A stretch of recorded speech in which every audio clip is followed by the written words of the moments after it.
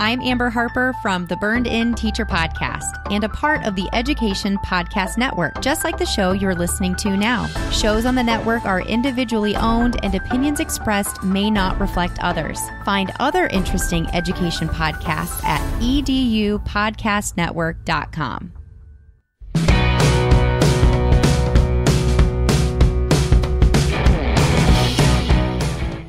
Welcome to episode 91 of the Google Teacher Tribe podcast, your source for the latest Google for Education news, tips, tricks, and ideas you can use in class tomorrow. I'm Matt Miller from Ditch That Textbook. And I'm Casey Bell from Shake Up Learning. And in today's episode, we are going to jump in to add-ons. We are hitting the broad spectrum here of add-ons in our different G Suite applications that we all love and love to use. And we're going to learn how we can use these add-ons to do some additional things that are not built into the actual features of those apps, but give us some things that we need to do in our classrooms and beyond. And of course, there are always Google News and updates that we're going to share with you, as well as some feedback from our listeners in the mailbag, and of course, a couple of blog posts to share with you today. So Matt, are you ready to get this going? Yes, I am ready. Let's do it.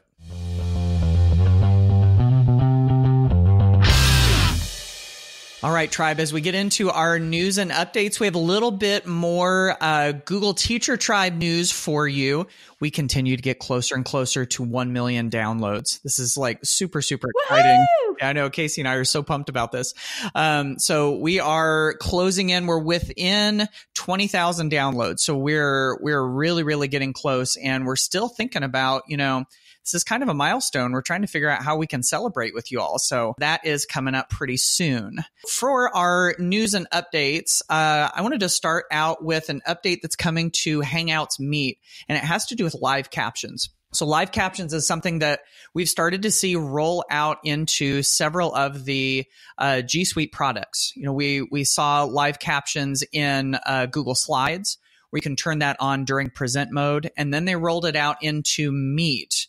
Meet is kind of like the new Hangouts. And so we've got the live captions where it will kind of like transcribe what's being said in the conversation and put it right on the screen. Kind of like the way that it worked with Slides, only during video chats you can do this. And so now they're rolling it out to Android too. So if you use Meet on an Android device, on a tablet or a smartphone or something, now you should be able to tap the closed captions button in the top right-hand corner of your Meet app when you're in a meeting.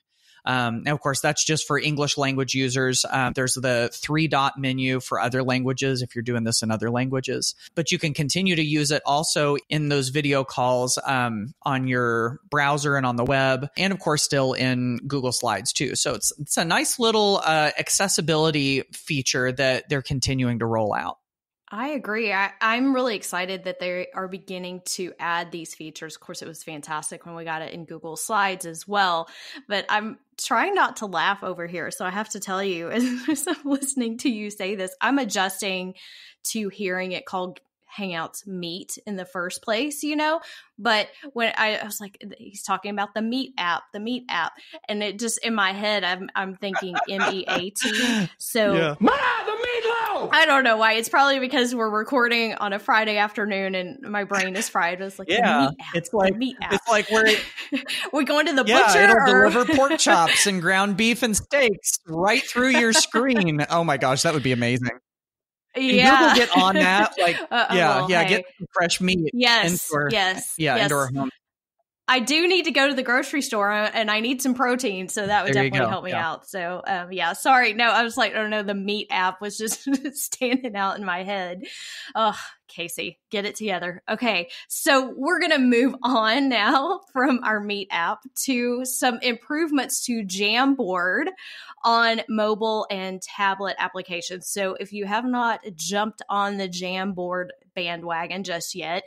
It really has become a very robust tool, and they are continuing to push out a lot of updates. I feel like Jamboard's been getting a lot of attention over the last year, and they have redesigned the hardware that's on the web as well as the way the user experience works on the app. If you're using a phone or if you're using a tablet, you're going to see some additional features popping up. You're also going to see that it's going to be more consistent with what you see in other G Suite applications. For instance, you'll be able to star your jams, make a copy, and be able to organize it kind of like we get used to in Drive. So you're going to be able to see a more consistent and seamless experience, as well as the functionalities that we can bring in some other editors. So they've got some screenshots here in the updates blog where you can kind of see some of these new functionalities that they are popping in, and they're trying to make it easier to share as well. And that's, of course, to me, has always been the biggest selling point of anything Google, is the sharing and collaboration feature. So you're going to be able to see a nice grid view and list for your jams on the home screen. You'll be able to see those recent, shared with me, starred, and trashed, just like we do in Drive. So you've also got a full portrait and landscape support now too. So I love that because I'm all the time flipping my devices around and trying to get the best view that I need. So anyway, if you are interested in learning more about this or the Meet app, we will have the links in our show notes for you as well. So, Google Chrome, I know my fabulous podcast co-host has this saying that if you're, correct me if I don't know if I'll get this exactly right, Casey, but it's something to the effect of if you're not using Chrome, then you're not doing it right, or something like that. Maybe you didn't say that. I don't know.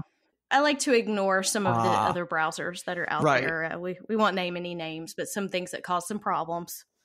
Yes, exactly. So, Google Chrome continues to get better. They continue to add new things to it. And we do have some more Google Chrome features that are starting to roll out that you're going to be able to see this fall. And there's some pretty cool ones. So for instance, if you use an Android mobile device, I am horrible because I've got a Pixel phone, and I'm horrible with within Chrome. I don't close my tabs. My wife makes fun of me on this because she's got a Pixel also. And she'll pick it up and she'll say, "Oh, you got 47 tabs open in your browser, right?" And I'm like, "Hey, I wasn't even looking at it. I didn't even know they were there." Well, Chrome is changing that a little bit. There's a better way to organize, drag around, and group all of your tabs on an Android device. They're going to be in kind of a grid view, and then you can group them together and then, of course, clear them off if you need to. So that looks kind of cool.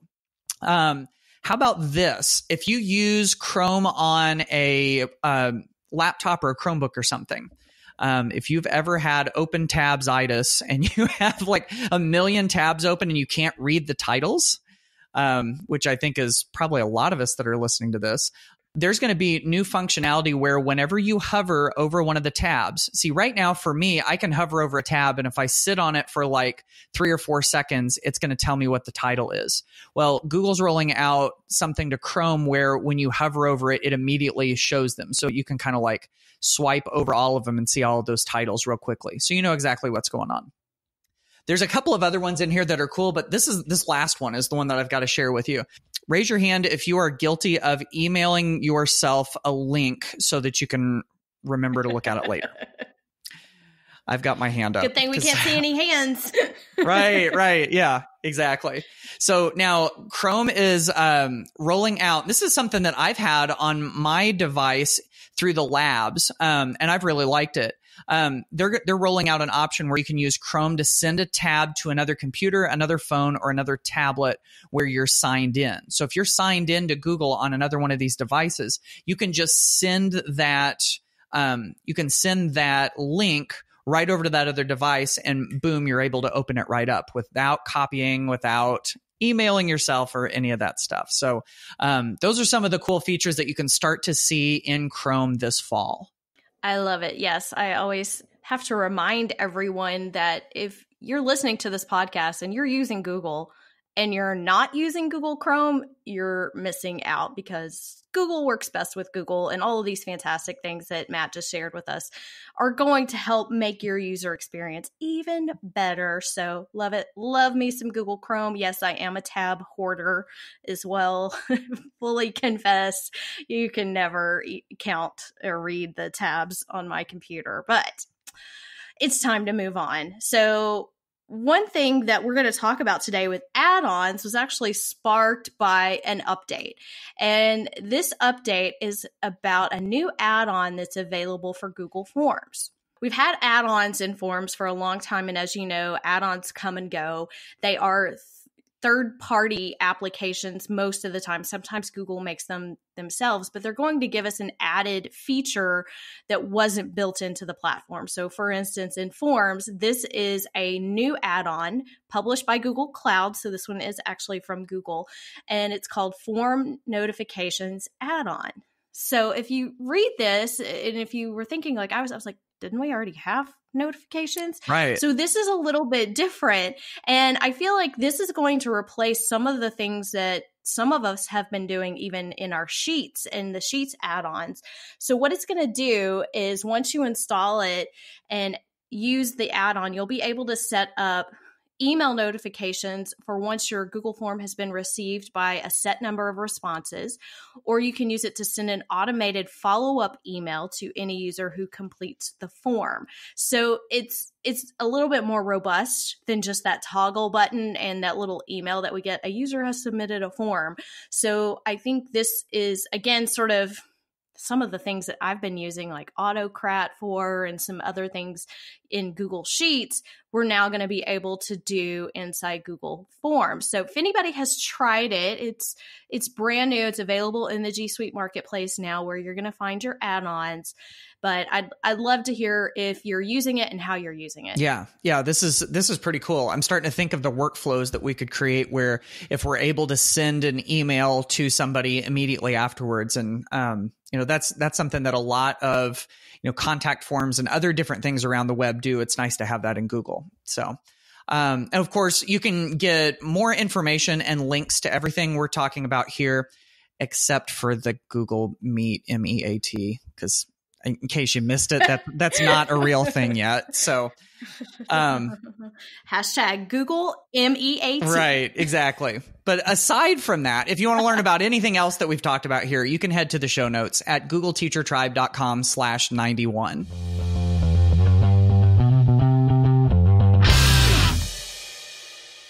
Who's ready to talk about add-ons, right? You ready for some more? So we got a little sneak peek in our Google News and Updates, and Matt and I have some other add-ons that we want to share with you. In fact, we were digging around and looking for some new things. So these are not necessarily things that we are using every single day, but that we found interesting because it's always changing and evolving, and we want to make sure that you know about these things. So I was digging around, and I don't know how many of you have noticed the transition from where we get add-ons now. By the way, if you're a brand new user or new to add-ons, whenever you're in Docs, Sheets, Slides, Forms, you're going to look for the add-ons in the toolbar. In Forms, it's a little bit different, but you're going to go to Get Add-ons, and it's going to give you this little pop-up store. That pop-up store technically used to exist in the Chrome Web Store, but they have shifted into the G Suite Marketplace. So it looks a little bit different if you haven't looked at it in a while.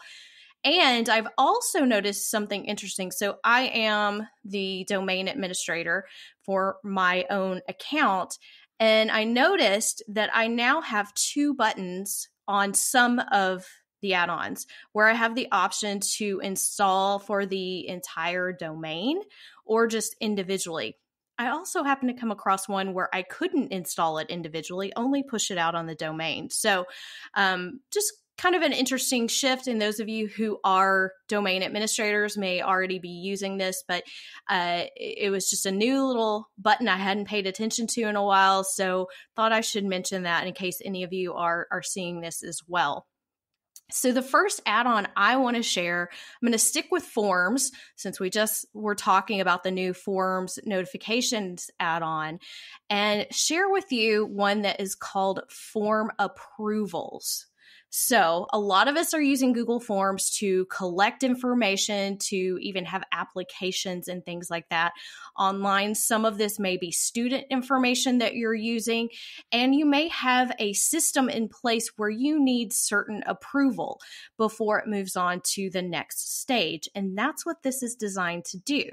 So it's going to allow you to turn those form submissions into a workflow so that within your school, you can automate some of those processes. So if you have, say, an application to get, maybe it's a Chrome extension installed or some kind of thing. I know a lot of schools sort of have some requests where teachers want those pushed out on Chromebooks.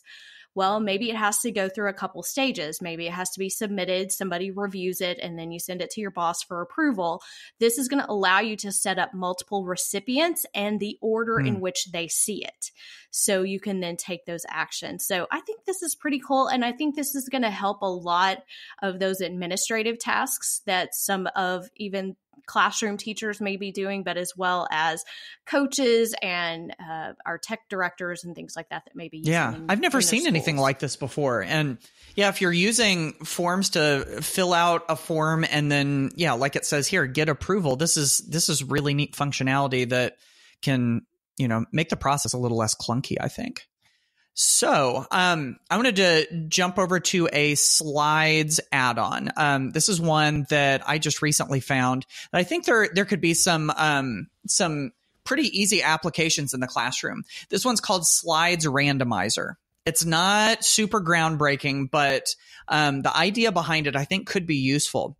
So basically what it does is it takes all of the slides in your slide presentation and it just randomizes them, shuffles them up.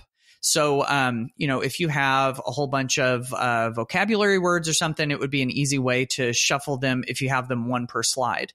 Something a little more, something that I think is a little more apt to happen is I think of the shared Google Slides presentations that we do sometimes where you get one slide presentation, each student gets a slide. And they respond to a prompt or they put something on the slide so that within one slide presentation, everybody's got their own slide. Everybody has their own answer. I could see that if you wanted to present those at the front of the class, it would be really easy to use Slides Randomizer to mix it up so that not everybody's going in the same order. I could also see it when it comes to commenting. For me, when I used to do that kind of activity, I gave each of my students a number. I actually had it taped to the back of their seat so that, it was always with them. And so if you randomize the slides, then you can say, okay, whoever's slide just popped up on your number, go look at what they've got and write a comment on it. So then it becomes really random. So I could see, a variety of things coming out of this, just this little simple functionality. I really like this. I almost wonder if you could use this as totally. Popsicle sticks, just to call on kids. Yeah, just, put a name on each slide. I don't know if you can tell it to not choose the same one again. That would sort of be the cool thing about that. But yeah, you definitely could do that. I'm even thinking of, I like visual writing prompts for students. So using an image to start writing a story. And, you could have that as like a warm up in the morning. And today, okay, let's shuffle. Let's see which one we're going to get today. Yeah. And, so along with that, you've got a couple of other add-ons for slides. You've got like Shutterstock and Unsplash and some of those other ones that have pictures. And so if you pulled some of those pictures in real easily, you could pretty much do that entire type of activity without even leaving Google Slides. So yeah, lots of add-on possibilities here, I think.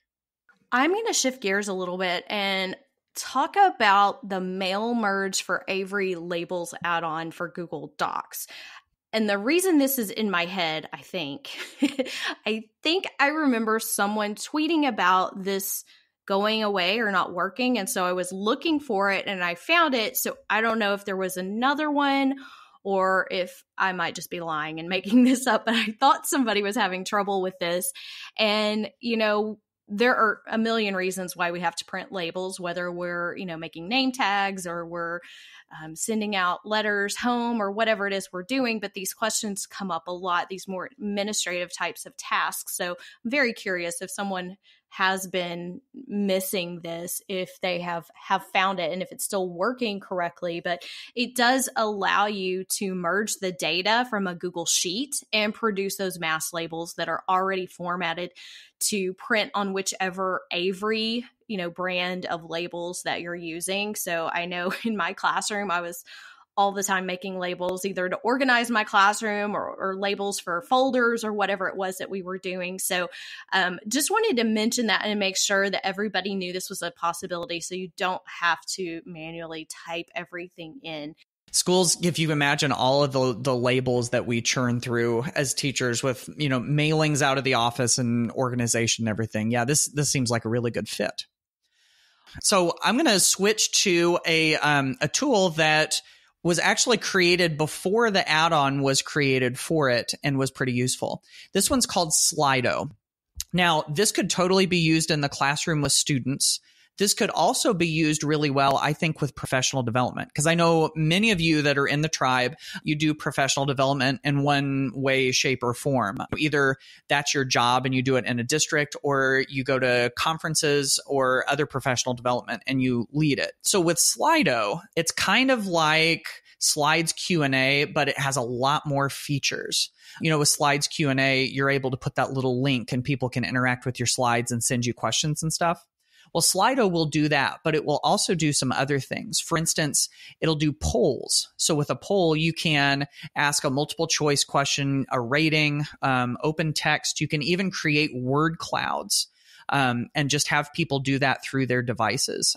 You can crowdsource questions. You can even do this thing called brainstorm ideas, where you just put a blank slate out there and have people type in your ideas.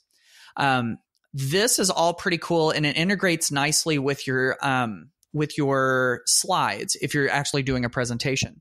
Now, Slido also has another feature that I really like. And P.S., all of this stuff is available through its free basic plan. Slido has this thing that they call the Slido switcher. Now, if you've ever tried to jump between the Slides Q&A feature, which works really well on slides, and another slide presentation software, I'll give you an example. I do stuff on Keynote all the time. And if I want to use that Q&A feature, I've got to jump back and forth between the two. Slido has created this little app that lives on your computer that will let you switch between those two with a single click. So, and no more, having to go find that browser and having to drag it over, and it looks kind of clunky on the screen and everything. So, Slido's got a couple of really cool interactive features that you can use with your slide presentations if you're doing them with students or if you're doing them in professional development. Let's transition to a Google Docs add-on. And again, I'm picking something a little bit different, but something that I think helps a lot of teachers, and that's Wolfram Alpha. And if you've never gone to the Wolfram Alpha website, it is fantastic, particularly for math and science. But this add-on in Docs will allow you to access Wolfram Alpha directly from the sidebar to pull in data, information, graphs, images, all kinds of things. And here's the catch. So as I mentioned earlier, we have noticed the transition from the add-on store, which technically was still the Chrome Web Store, to this G Suite Marketplace. When I looked for Wolfram Alpha, I don't find it in the new G Suite Marketplace. I can still access the old link and still install it. So I'm not completely sure if it just hasn't made it over. I know Google's sort of cleaning house as well when it comes to some add-ons. So if someone happens to know what's going on with this one, because I would hate to see teachers lose this ability. So it just offers so many features. And I love the fact that we don't have to open a new tab to go there. When we open a new tab, we open a can of worms. Sometimes kids get lost and digging around and get distracted. So the fact that we can keep them in Google Docs to work on their work, whatever it is that they're doing, is right there in that add-on menu. So I hope that it's still there. I think maybe just hasn't quite made the transition yet, or maybe they're being forced to update it. But I'm with you on Wolfram Alpha. Like I'm looking at some of these screenshots. I haven't used it, but being able to search through all of the data that it has and then drag images and drag tables and all of that right into your doc, that is really pretty cool. So if you teach higher level math or science and you have never explored Wolfram Alpha, whether you're using the add-on or not, you definitely want to go check that one out. Yes. Yeah, totally agree with that. All right, last one. This one is another one of those simple ones that adds kind of a nice extra functionality, or kind of a different functionality. This one has to do with fonts. So this add-on is called Extensis Fonts. And if you've ever worked with the fonts in Google Docs or Slides or whatever, this one's for Google Docs. We'll talk about that. You hit your drop down and you can see the fonts that you have available, but you can't really see all of them. And it's kind of hard to scroll through them, and it's hard to sort and all of that. So the font drop down, it's utilitarian. It does what it's supposed to do, but it's not easy. If you want better functionality, you got to check out Extensis Fonts. So here's what it does. What Extensis Fonts does is it puts all of the fonts over in a sidebar, and you can sort them, and you can go by all fonts or the display or the handwriting, the serif, the sans serif, and then you can even sort them by alphabetical, by popularity, by trending. And so they all show up right over here in your sidebar. And so all you've really got to do there is you highlight some text and then you click on the font. So if you are a fontaholic and you like to use all of the different fonts that you can, I know it's not good to overuse them, but if you want to look for just that right one, it's so much easier to sort and apply a new font when you've got this add-on open. That one's called Extensis Fonts. Yes, I do love me some fonts. So I know teachers will geek out over this one, and it may be one that you don't want to show your kiddos at first. I can just imagine how much time can be lost in searching the fonts, but we'll leave that one up to you. And of course, if you want links to any of these add-ons that we've been talking about, they will be in our show notes at googleteachertribe.com/91. There's a letter in your mailbox. Hey, you know what? This is all your mail. Hey, maybe I'll give you a call sometime. You've got mail. All right, Tribe, it's mailbag time, and we're starting to get some of these messages from you. Some of these voice messages, you're leaving us these speak bite messages that we can play. We're getting some emails. We always love to hear from you. The cool things that you're doing, the things that you have discovered that you'd like to share with the tribe, and of course, your questions. In our last episode, we were talking about Google Classroom updates, and we were talking about the grades feature. And, we just had a question for you. Are you using it? What do you think about it? And so we got a message from Lindsay Shields, and she gave us her, sort of like her experience with it. So here's what Lindsay writes. She said, I had to comment on the new Google Classroom updates after listening to your podcast this week. My district beta tests the new updates to Google, so I've been using the grades feature since last spring. I love it. The grades page allows me to easily see who has turned in assignments, which assignments need grading, and who has turned work in late. I no longer have to click on each assignment in Classroom for this.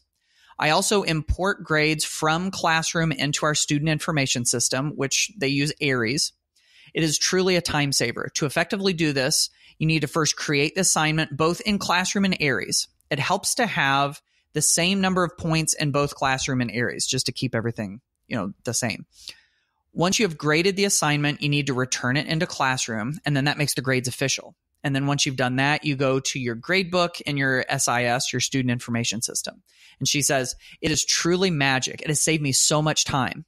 I use Forms for Bell work, and I can import the scores from Forms to Classroom, return the grades to the students, and then import the scores into Aeries. I can grade several classes of warm-ups in minutes.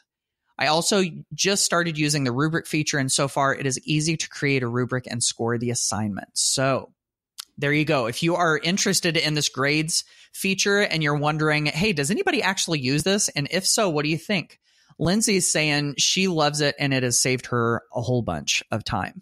This is really interesting. So I'm not that familiar with the Aeries gradebook, but I don't like the fact that she still has to create the assignment in both places. So I'm hoping that that's maybe a temporary thing, or it may just be that particular grade book. So if anyone is doing this and that is something you have to duplicate, I'm very curious if that's working for you. Okay, I'm going to shift gears, and we have a SpeakPipe message. Yes, we love SpeakPipes here. And this is from Beth Evans. Beth is asking us about some things that she's teaching her English learners, her English language learners, and she wants to teach them how to fill out forms in everyday life: name, age, birthday, gender, etc. So she is asking us about the autofill feature and kind of how that's interacting with things. So take it away, Beth.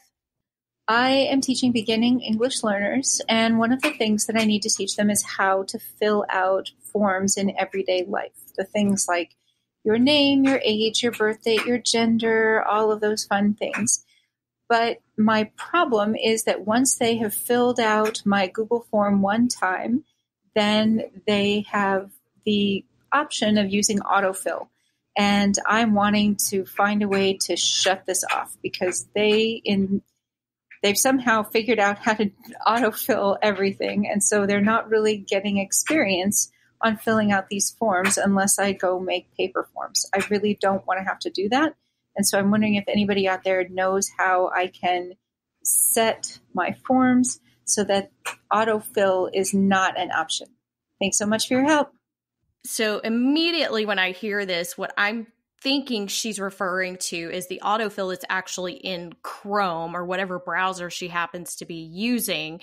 So Beth, the first thing I thought of was, one, if you're teaching this and you don't want to mess with going into settings with every student, because that could be a little hairy, you could have them open an incognito window where that form will not autofill. So you can open incognito by going to your three dots, and you'll see new incognito window, or shift control N and open that up.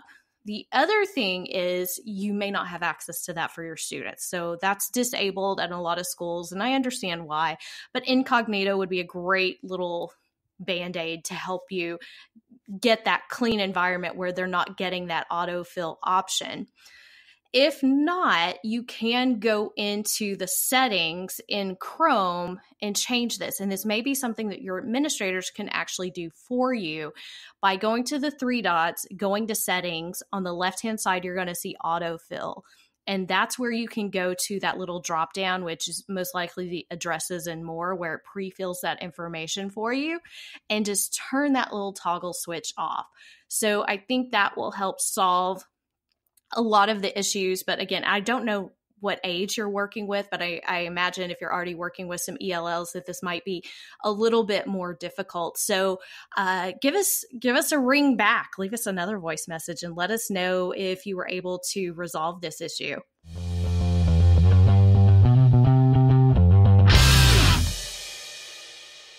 Let's take a look at what's been happening over on the blog. So on Shake Up Learning, I posted, at the time of this recording, it was this week, but a new blog post and podcast episode of the Shake Up Learning show on 9 ways to improve student writing with Google Docs. So especially if you're a writing teacher, you're going to love it, but everybody has kids writing. So there are tips in there that can help everyone. And I also just wanted to mention really quick, if you're interested in the Shake Up Learning Fall Book Study, it starts on September 26th. So now's the time to jump in. We've got links in our show notes, or you can go to shakeuplearning.com/book study to get all the info on the free book study. All right. So I've got a post to share with you real quick. This is an updated post. One of the more popular ones on my blog. It started out as 20 practical ways to use Google Forms. And we've been talking about Google Forms in this episode. It was 20 practical ways to use Google Forms in class and school. Now it's up to 25. So we've taken this post, added some new things to it, updated to make sure everything is ready to go. And so if you're looking at forms and you're thinking, hey, I want to improve my skills, kind of like improve my chops on Google Forms, then this is a place where you can get some practical ideas. So you can get the link to that and to any of the stuff that Casey was sharing as well as anything in this episode, minus the Meet app. Yes, I'm still coming back to that. On the show notes at googleteachertribe.com/91.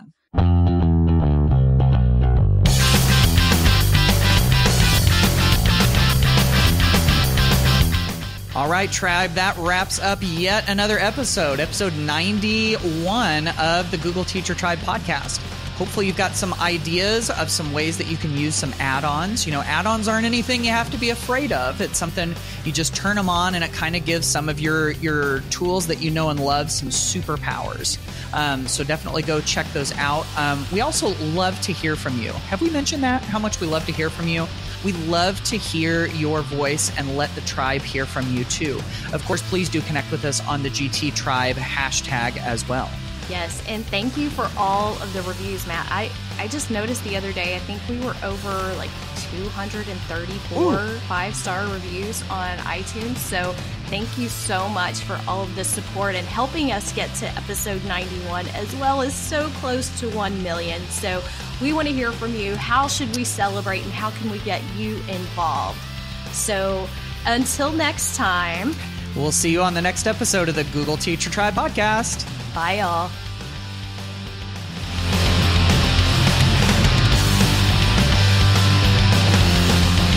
Thanks for listening to the Google Teacher Tribe podcast. Keep up with every new episode by subscribing on iTunes, Google Play, or Stitcher, and by visiting googleteachertribe.com. Get in on the conversation on Twitter by using the hashtag GTTribe. Until next time, keep harnessing the G Suite power, and may the Googles be with you.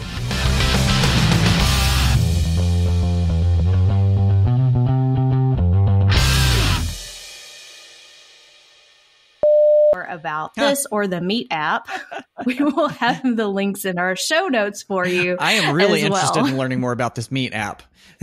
See, I'm already starting to think about what would the little icon look like. See, I can imagine like a T-bone steak, but I don't know if that would fit with the material theme with Google. So we're gonna have to work on that, I think. Yeah, maybe a fillet, so it's a nice round, geometric, red. Yeah, that would totally fit. There we go. Oh my goodness, we need to make this happen. All right.